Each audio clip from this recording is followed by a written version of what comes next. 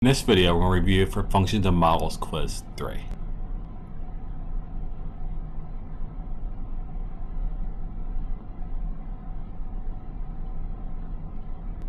Question 1. We're given a graph and we're asked what the domain and the range is. So let's annotate this a little bit.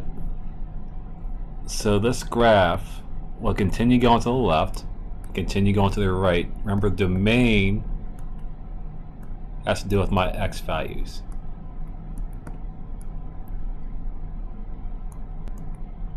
So because it will continue going to the left and continue going to the right, your domain would just simply be from positive infinity, or from negative infinity to positive infinity.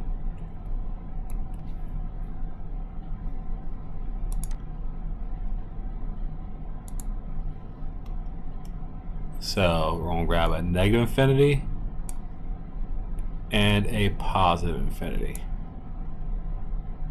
Let's go back to annotating.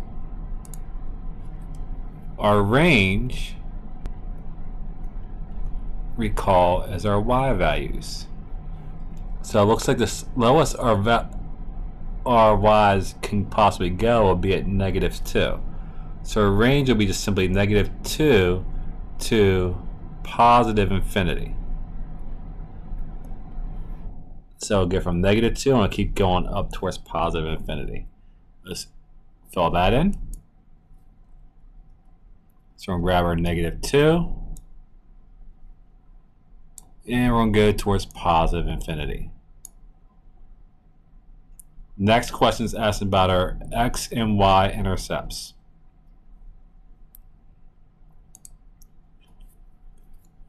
So this is part A. Part B, we have a y-intercept at, looks like the point 0, -1, and an x-intercept, and that point looks like it's going to be -1, 0. Let's drag those coordinates in. So y will be 0, -1, and the x-intercept will be -1, 0. We have an asymptote. So let's try to, we've already started dotted in. And this is just the line y equals -2. This is my asymptote.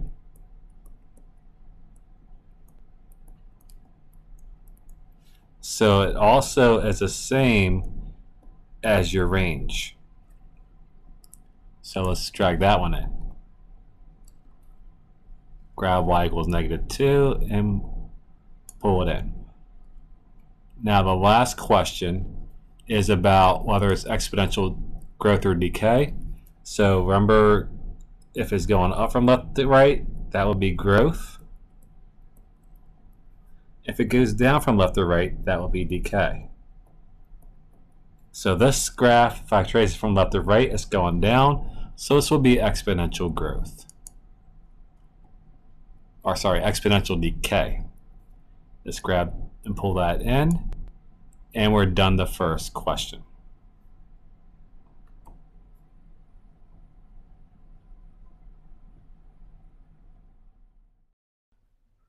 Question 2. $15,000 invested in an account with a 2.5% annual yield. We want to know what the growth factor is. To get the growth factor, let's clear all of our previous annotations. So to get our growth factor, we do 2.5 divided by 100 and add 1 to it. So 2.5 divided by 100 will be 1 plus 0.025. So my growth factor will be 1.025. You enter 2.5 divided by 100, you're going to get 0.25. So let's enter that in. 1.025. Okay, what is the equation for the balance after t years? So it's going to be A equals, next thing is your starting value, so that'll be 15,000. So that we get that information from this $15,000 here. And then we want our annual yield or growth factor, 1.025, and we've answered part B. For part C, what is the balance after 7 years? So we're just going to enter in our equation, 15,000, parentheses 1.025. We're going to enter this into desmos. I'm going to clear out what I had in before. 15,000, parentheses 1.025. Close your parentheses, and we're asking about 7 years, so we're raised to the 7th power. And we want 2 decimals, so it'll be 17,830.29. So I should be able to copy it. Copy it, and let's try pasting it in. So 17,830, we're rounded to 2 decimals, so 17,830.29. And we're done question 2.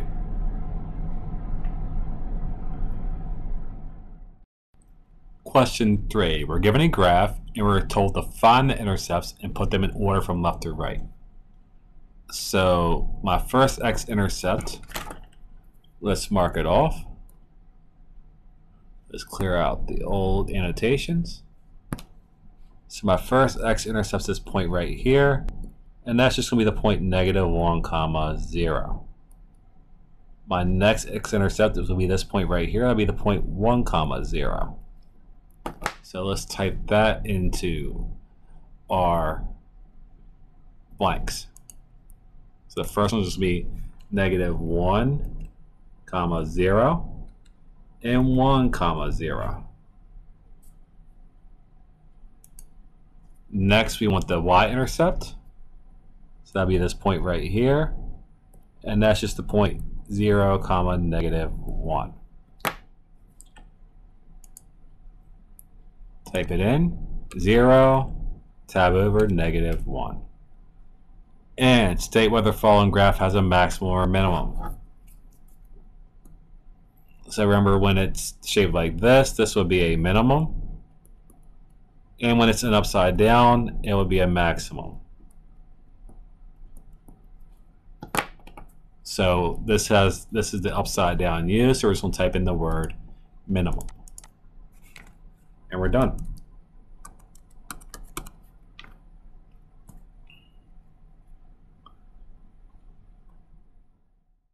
Question 4. We're told the International Space Agency has finally landed a robotic explorer on an extrasolar planet. Some probes are extended from the lander's body to conduct various tests.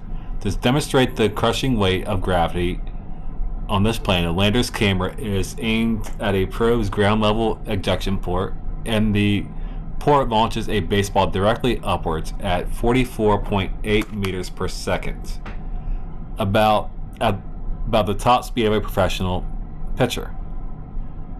The force due to gravity on this planet is 29.9 meters per second squared. Assuming no winds and that the probe can scurry out of the way in time, how long will it take for the ball to smack back into the surface? So let's clear off all of our old information.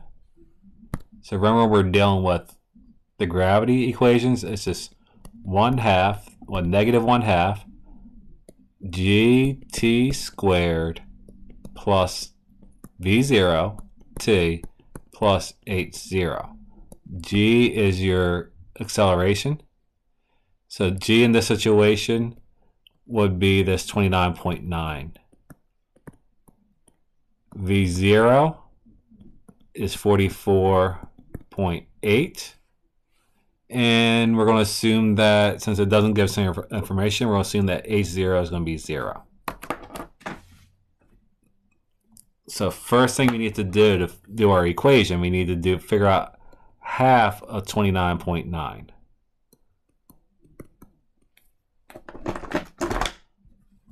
So let's go to desmos, and we're just going to go do 29.9 divide 2. Now it'd just be 14.95. So 14.95. So our equation would be negative 14.95 t squared plus 44.8 t. So let's fill that in. Negative 14.95 t squared plus 44.8. Now, what is the maximum height? So we're going to enter this into desmos and figure out what the maximum height is, and the directions does say round to the nearest tenth or 1 decimal place. So we're going to enter in negative 14.95x squared plus 44.8.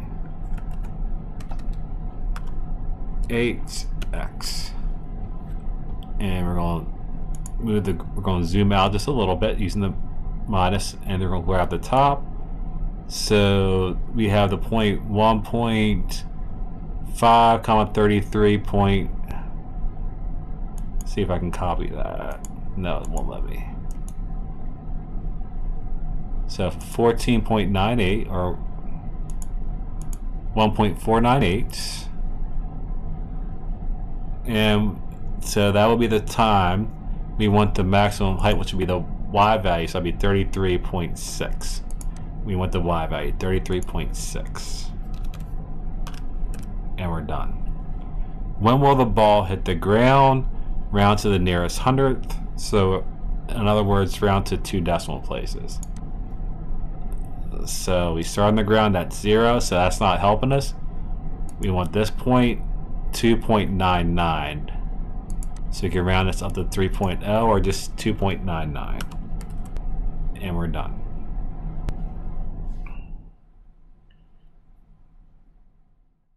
Last several questions go together. So questions 5, 6, and 7. So the following data was created by the Philadelphia Zoological Society using the vortex model to basically believe will become extinct. So what's the initial population size? That's the population at year 0, so that will be just 1,000. Is this an increasing or decreasing population or decreasing function? So we look at the population size. We can see it goes from 1,000 to 905 to 829 to 774 to 698. So this is a decreasing function. So we're just going to type in the word decreasing. If the numbers were going up, then this will be an increasing function. Let's go on to our next section. So the next section is asking us to determine whether the function best represents, determine which function best represents the model of the situation. So i.e. linear, quadratic, or exponential. So we're going to enter this data into desmos. So we're going to clear out our old function. So we're going to go to plus and add a table. We're going to type in 0, 1, 2, 3, 4, 5, 6, 7, 8, 9, 10, 11, 12, 13, 14, 15. There are 15 years, I believe. So we start with 1,000 to 905. 1,000. 905, then 829, 774, 698, 582,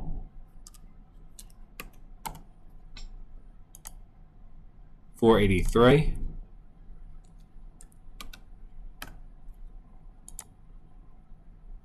$619.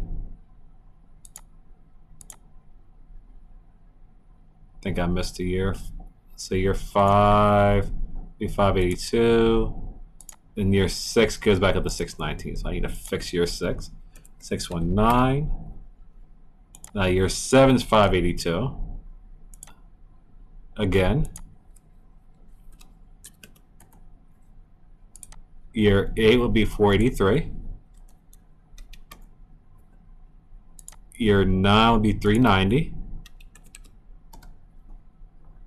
Year 10 will be 391. Year 11 will be 433.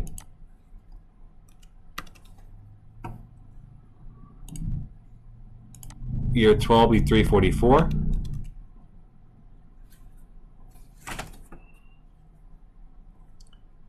Year 13 would be 313.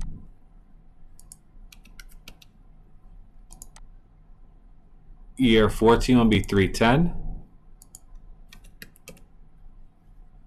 And then year 15 will be 304. So we're going to hit the magnifying glass, zoom fit so we can see the data. So we see what looks like it could be potentially a line or exponential, or it could be a quadratic. So let's start with the linear model. So enter y1. Then we're going to hit tilde. So if we hit the keyboard ABC, tilde is right here. x1 plus b. So the linear model has an r-squared value of 93.72. So let's check out the quadratic model next. So quadratic model would be y1 tilde a x1 squared plus b x1 plus c. So the r-squared value for the quadratic is even better. The problem is with the quadratic, we have to assume that it's going to come back up, and we don't know that information. So let's take a look at we'll look at the exponential model. So we have y1,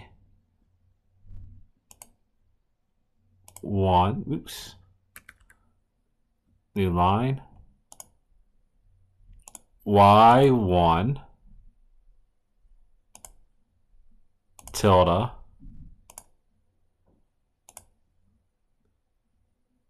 a parentheses b, close your parentheses, up to the x1.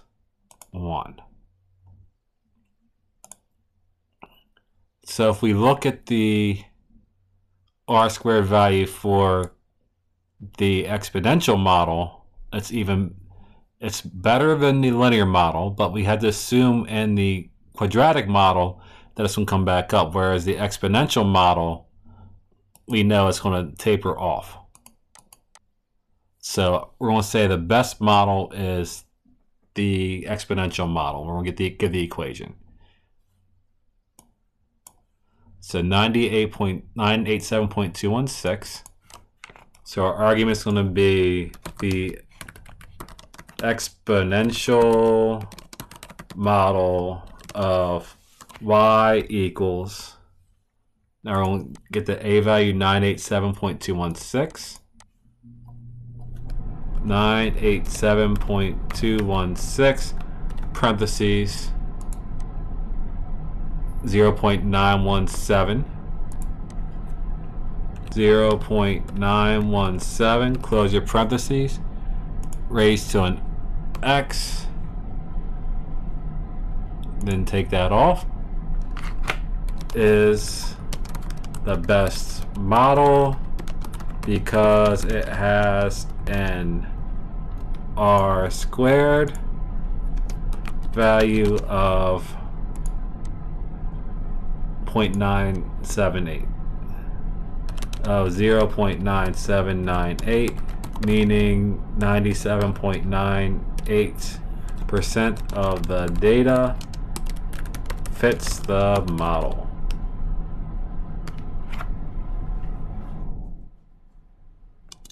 And we can continue arguing. We do not know that the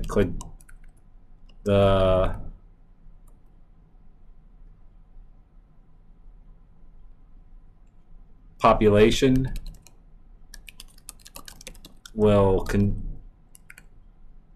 turn around and start increasing. So the quadratic model does not make sense.